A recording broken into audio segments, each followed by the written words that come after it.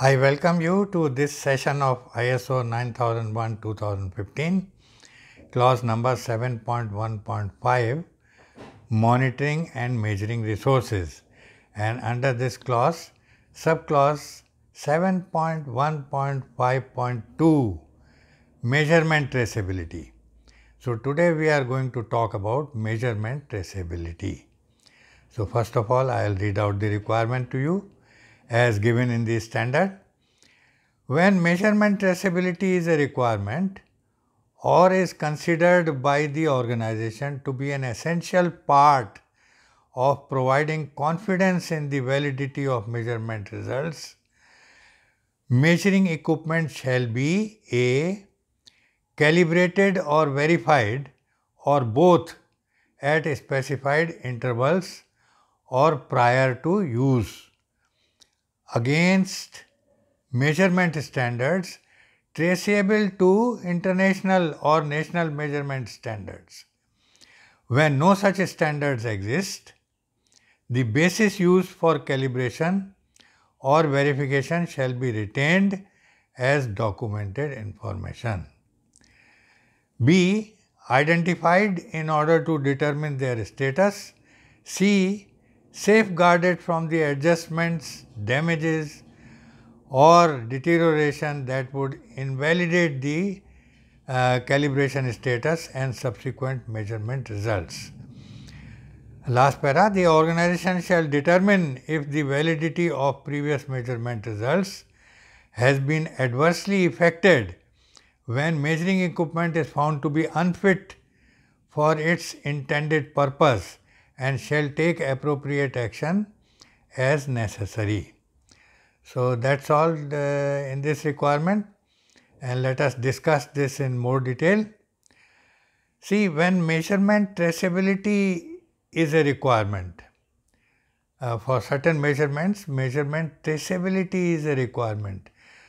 Normally the auditors will insist measurement traceability in all cases, but whenever it is a requirement or considered by the organization to be essential part of providing confidence.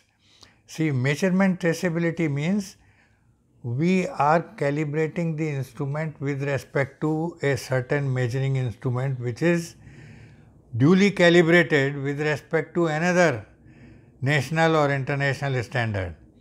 So that national or international standard should be traceable. That means it should have mention, and whatever instrument has been used to calibrate our instrument with, that particular instrument's calibration certificate should also be available, so that we are able to establish the traceability of calibration. So traceability is a requirement because it confirms that the calibration has been done in a valid manner with respect to some standard which is linked to national or international standard. So the requirement further says that it has to be calibrated or verified. Calibration means checking it with respect to another measuring device which is duly calibrated with respect to a national or international standard, and verification means wherever calibration is not required or not necessary, we verify whether the measuring instrument is working in a correct manner or not. So that is verification. So at specified intervals we are supposed to do it. That means we are supposed to maintain a record. Whatever are our measuring instruments, what is their identification number, on which particular date they were calibrated, when is the next calibration due, and which is the calibration agency which was used last time.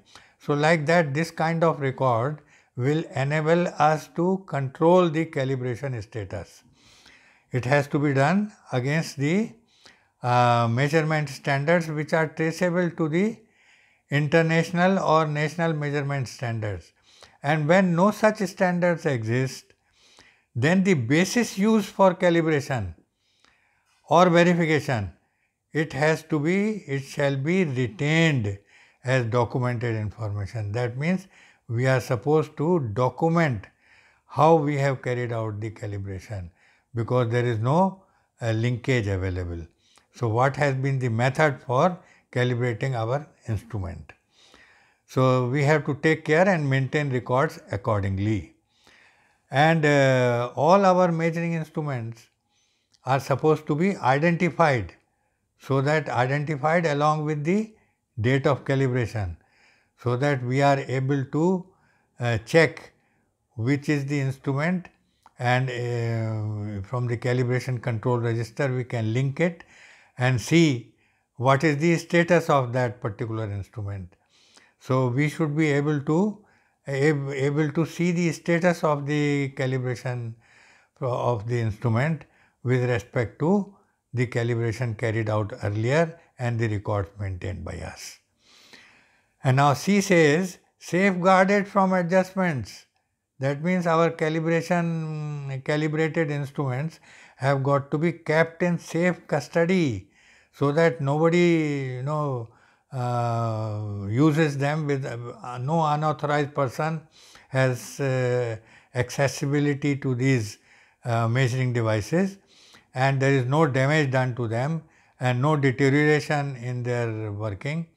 And if there is any deterioration or any damage, then it will invalidate the calibration.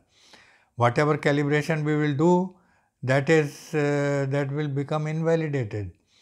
So, in such cases, wherever we find that a particular instrument is found to be invalid, then we are supposed to carry out whatever previous measurements we had taken. They have to be carried out. Those measurements have to be done again to verify whether they are within the specified limit, and as per the calibrated instrument, whether they are okay or not.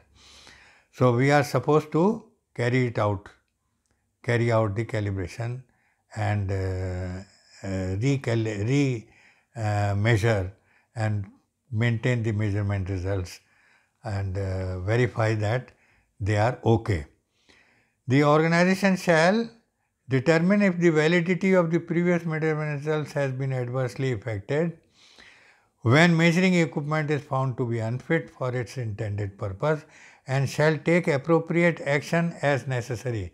So, as discussed with you just now, we are supposed to be taking appropriate action whenever the calibration status is found to be disturbed or not maintained because of somebody using it in an unauthorized manner or incorrect manner. So, that is all in this requirement, and I hope you have understood the total requirement, and if there is anything which is not clear to you, please write down your comment below this video and I will answer to your query. And please do not forget to subscribe to my channel, and also press the bell icon so that the next video will reach you without any delay. And if you like my videos, please give me a thumbs up, give me a like, and also share my videos with your friends and colleagues. If you do so, I will feel very happy. Thank you very much, and we meet again on next Sunday. Bye. See you.